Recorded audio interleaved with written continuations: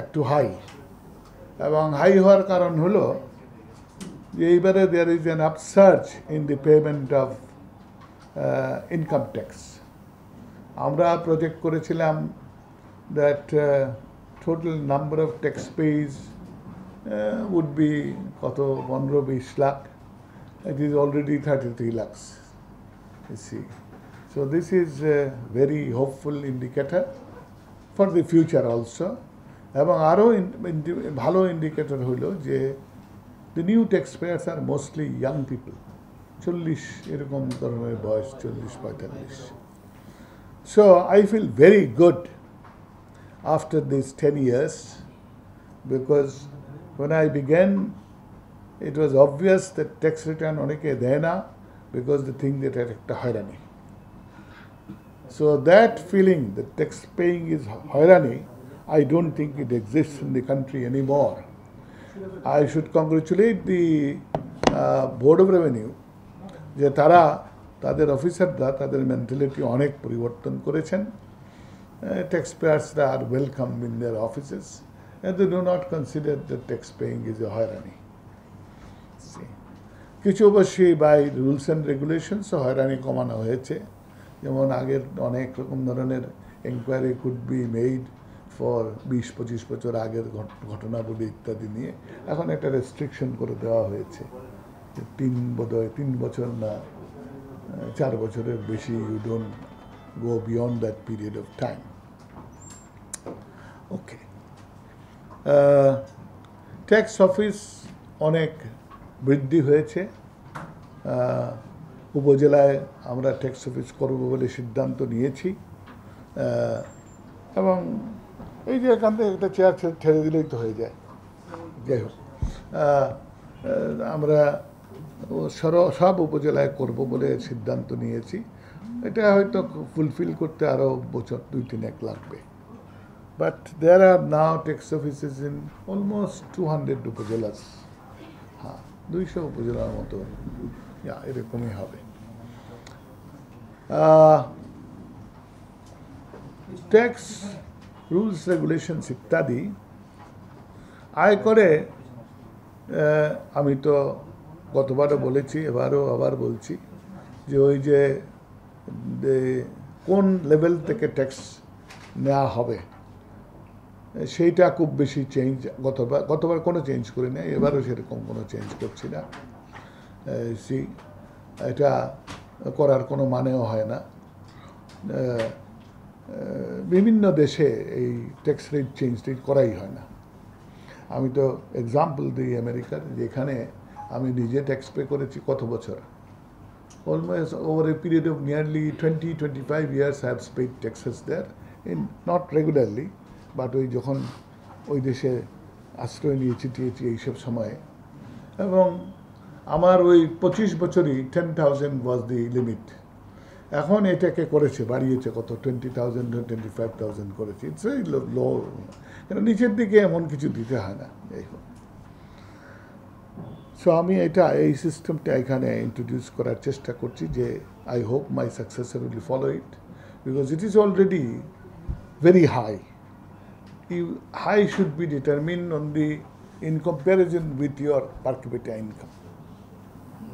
বিভিন্ন দেশে tax lowest rate হলো লো percentage of the per capital income, 10-20%, আমাদের 200%। সো এটা আর কমানোর কোনো মানে এটাকে যে বারবার বাড়ানোর এমন কোনো প্রয়োজনীয়তা আমি দেখি না। ওকে, আমি টার্গেট দিয়েছিলাম, বাড়িয়েছি অনেক সময়, সেটা যেমন ইনকাম ট্যাক্স আমার প্রথম বর্ষ, which is 1982-83, share of income tax ওয়াজ 10%। এখন income tax is the second highest source of income, VAT is number 1, তারপরে ইনকাম ট্যাক্স। আমার লক্ষ্যমাত্রা হলো যে income tax should become 50% in the next 2-3 years. You see, it is now about 34-35% এর মতো বোধহয় আছে। Then ইনকাম ট্যাক্সের কর্পোরেট ট্যাক্স একই সঙ্গে বলছি তাদের কথা।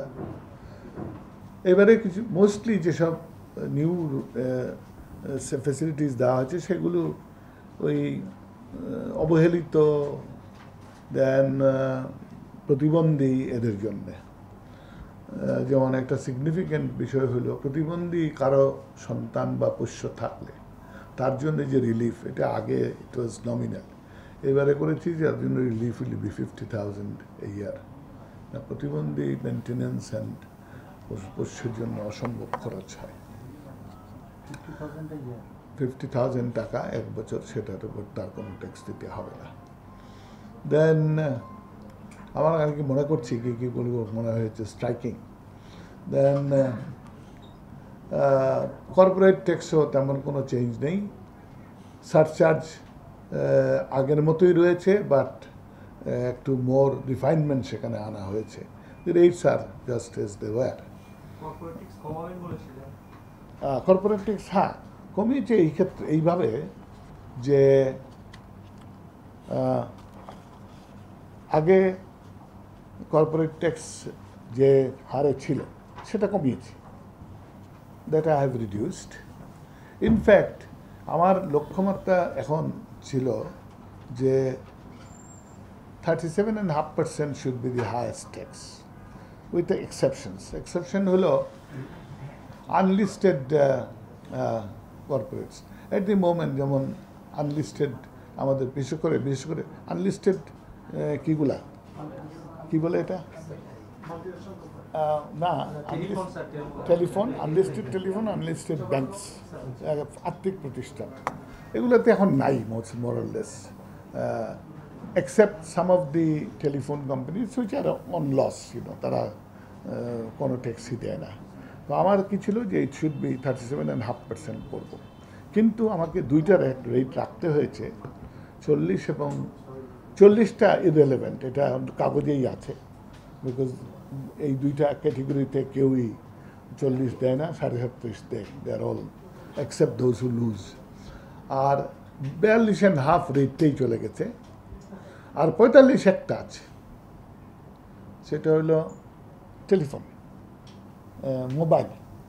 Mobile continues to B 45, cigarettes continues, tobacco continues to be 45. These are of course যাকে বলে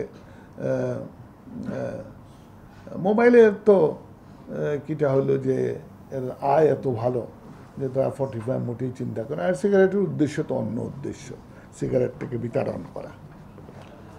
নাও সিগারেট বিতরণ করা সম্বন্ধে হ্যাঁ হ্যাঁ কর্পোরেট ট্যাক্স 37.5, এখন সকলেই 37.5 দিবে। হ্যাঁ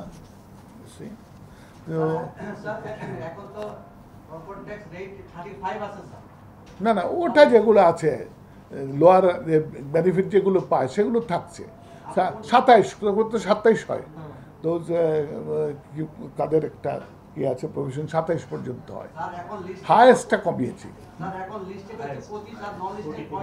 হ্যাঁ লিস্টেড শেয়ার বাজারে যে কোম্পানিগুলো লিস্টেড এগুলো রেট হচ্ছে 25, আর নন লিস্টেড যেগুলো সেগুলো 35। আপনি কোনটা কমাচ্ছেন স্যার আগামী বাজেটে?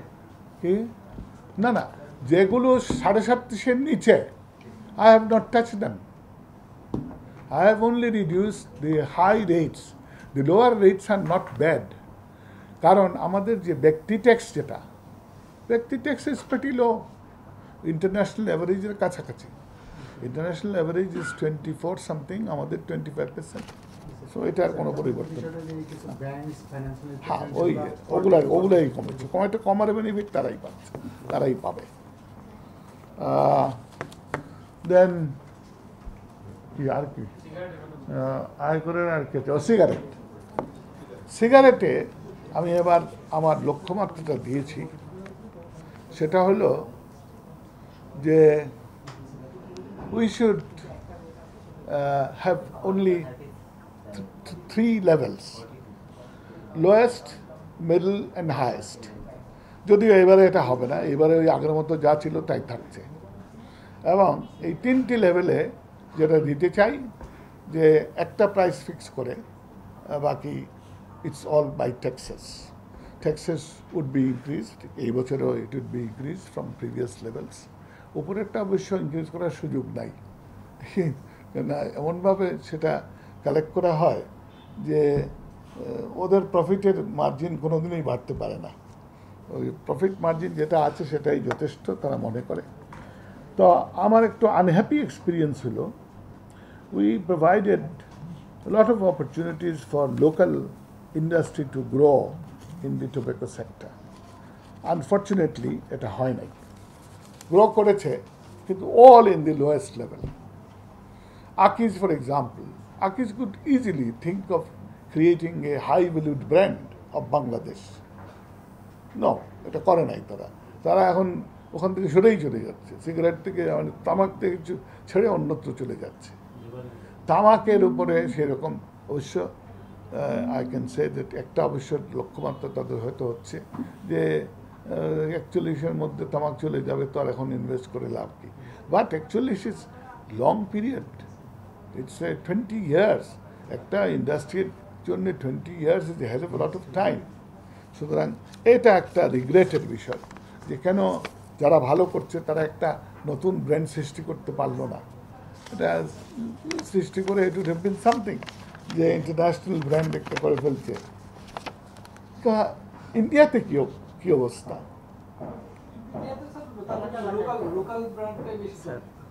একটু বাটন একটু আটকে দিয়ে ক্যামেরা খারাপ লাগছে, সরি। আচ্ছা, ওকে, দেন আয়কর গেল। নেক্সট হলো আয়কর, কর্পোরেট কর। Next is custom. ওটা কাস্টমে তো আমাদের লক্ষ্যমাত্রা সবসময়ই হচ্ছে যে custom will disappear over time.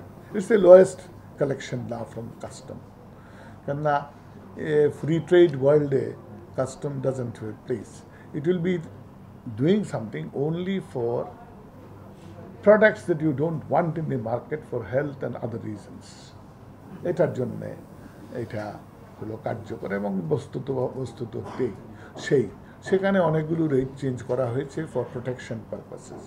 এবং প্রোটেকশনের মধ্যে একটা আছে তো ইনফ্যান্ট ইন্ডাস্ট্রি নেভার গ্রোজ, সেই দৃষ্টিকোণ থেকেও দেখা যাচ্ছে।